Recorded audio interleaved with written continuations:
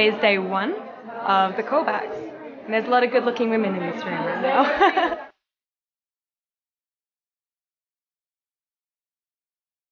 Hi, Bruna. To get the show is the Olympics. And to be confirmed for the show and walk in it is like getting the gold medal. It's a lot of work to get into the Victoria's Secret show.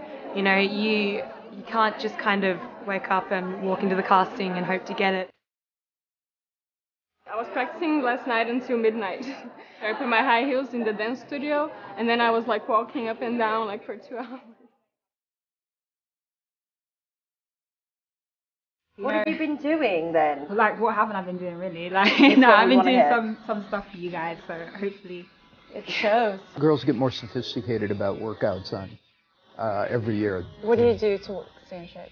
Everything. Mostly running. I love boxing. Abs, crunches, lunges. You look good. This morning. Hello. I mean, wow. Bella. You look great. You Good look job. really great. Thank you. Your body looks amazing. This is impossible. I was so nervous, like going into this casting. Oh, hello. Hello. Come on up, Alana. Hello, Alana. The nerves were just eating away at me. I was like, palms are sweaty, I'm a little clammy. And then when I went to walk, it was like the nerves went away. I was like, I don't know why I was freaking out about this beforehand.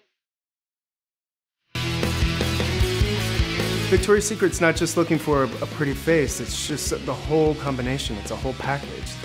They want to see the real you. They don't want to see this image that you think that you have to put on for them. It's so surreal being right here right now. There you are, doing great, doing a good job.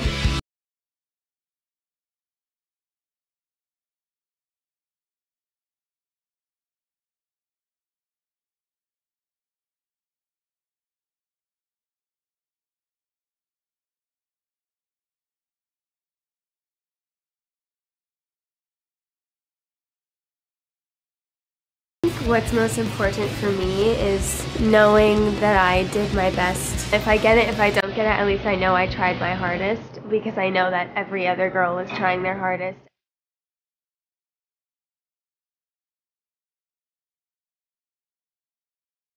Oh, hello.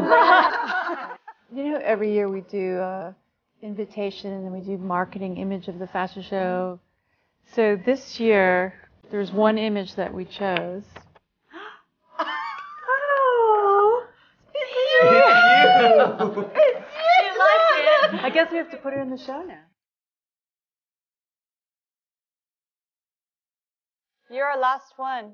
Thank you so much. Nice to meet you all.